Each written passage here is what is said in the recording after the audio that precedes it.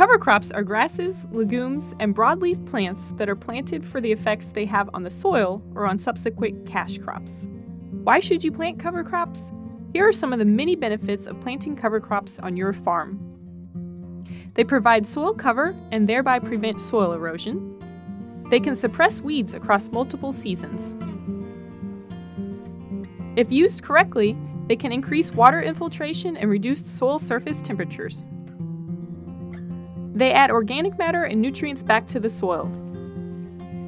Legume cover crops can cut fertilizer costs and increase soil nitrogen. Cover crops can provide habitat for above-ground beneficial insects and below-ground soil microorganisms. Combined, these services result in improved soil health over the long term.